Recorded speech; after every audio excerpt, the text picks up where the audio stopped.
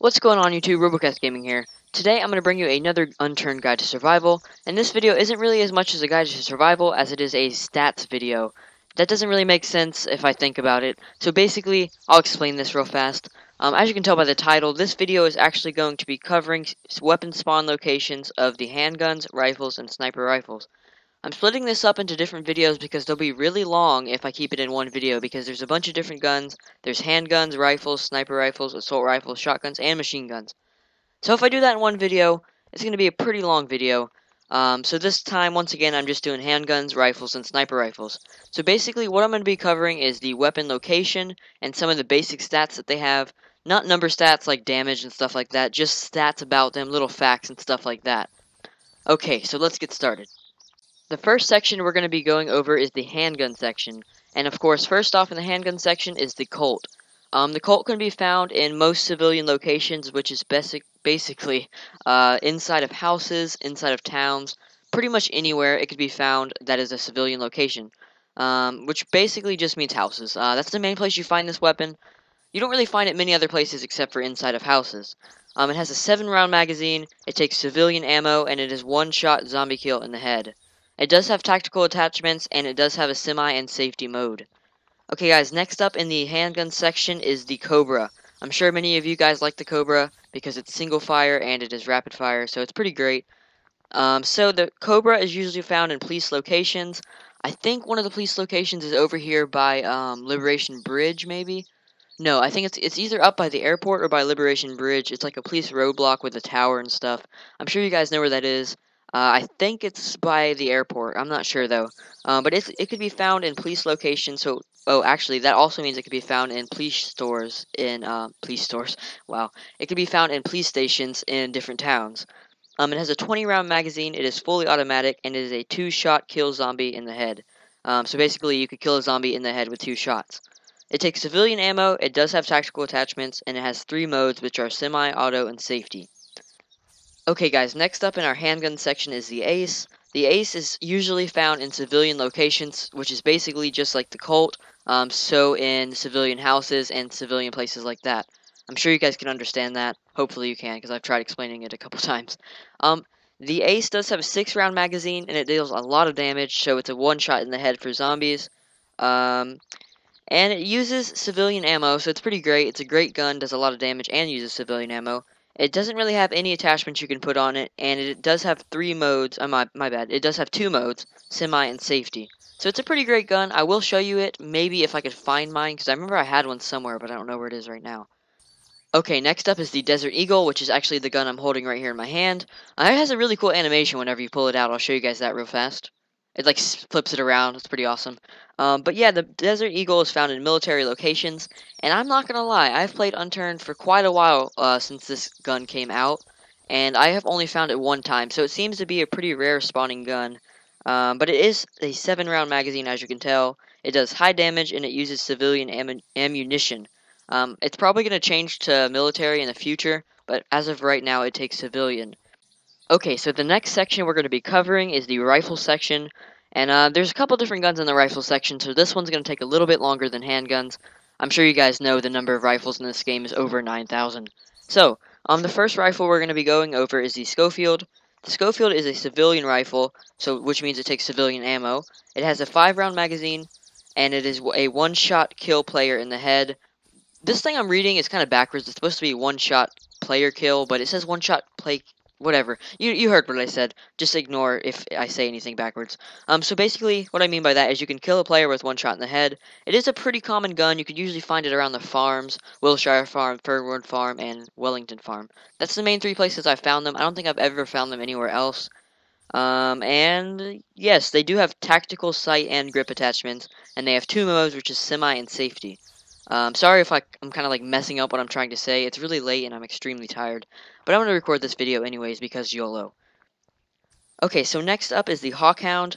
The Hawkhound is once again another civilian gun. It has an 8-round magazine, takes civilian ammunition, and once again it is a pretty common gun.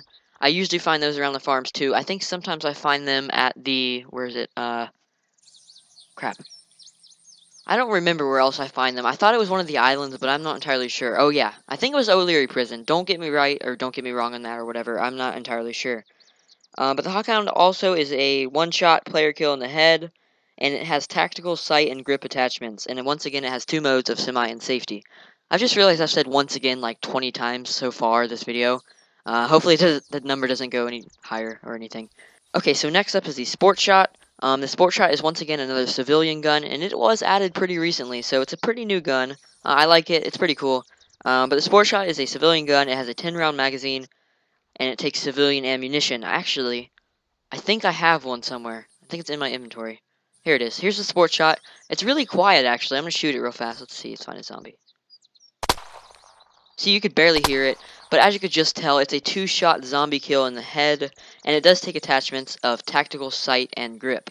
So it's a really nice gun. It has a pretty high rate of fire, and it is somewhat rare. So they're pretty hard to find. Once again, probably throughout the last couple weeks I've been playing this with this update, I've probably found it like 1 or 2 times in online, and I play quite a bit online, so that's just your sign. It is pretty rare. It's a pretty nice gun, though. And it does have 2 modes of semi and safety. Okay guys, last but not least in our rifle section is the makeshift rifle. This is another one of the new weapons, and you can actually craft it from trees and metal, I think. I'm not sure about that, but it's a really cool gun, and it's cool because you can craft it. So there's 3 types of this gun. There's the birch, the maple, and the pine versions. And pine is the best. I don't know why, because like all the trees are the same, but pine is the best version out of all of these, so there you go. This is technically takes civilian ammo, but it is craftable, as I said before.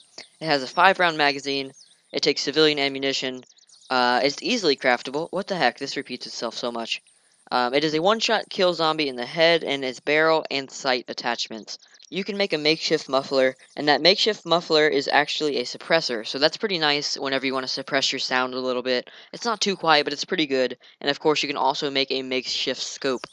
You could also put regular scopes on this gun, but makeshift is probably the easiest.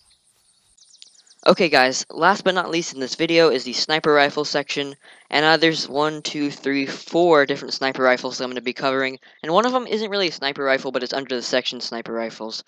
So the first one is the Timberwolf. The Timberwolf is a military gun, which means it takes military ammunition.